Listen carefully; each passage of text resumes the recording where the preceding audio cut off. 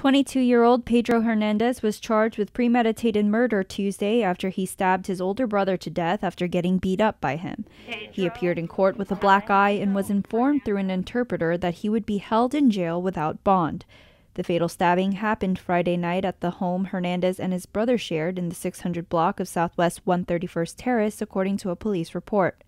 After Hernandez was arrested and informed of his Miranda rights, he admitted to going to the kitchen, grabbing a black-handled knife, and stabbing his brother in the gut after the two had physically fought.